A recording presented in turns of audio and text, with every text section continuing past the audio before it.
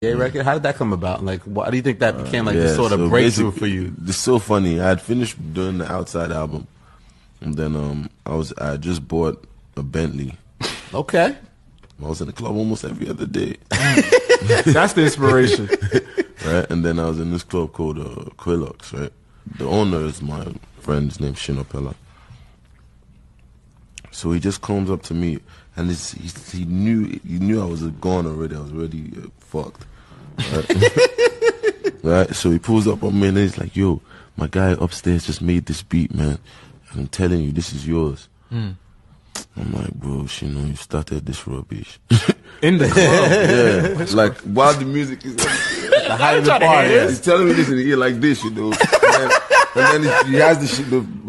He made them flash put the beat drive on his phone. In the club. He's trying to. Yeah, first we go outside to the restaurant. Yeah. And he plays it in my ear because I get angry. And there's everything was in the club. There was a restaurant right there. Okay. The studio's upstairs. It was a nice setting. So anyway, eventually we go upstairs, and then I start recording. Wow. The producer is there waiting, because it didn't take me 10 minutes. Wow. I spent the rest of the time listening to it. That's how I made the A in the club.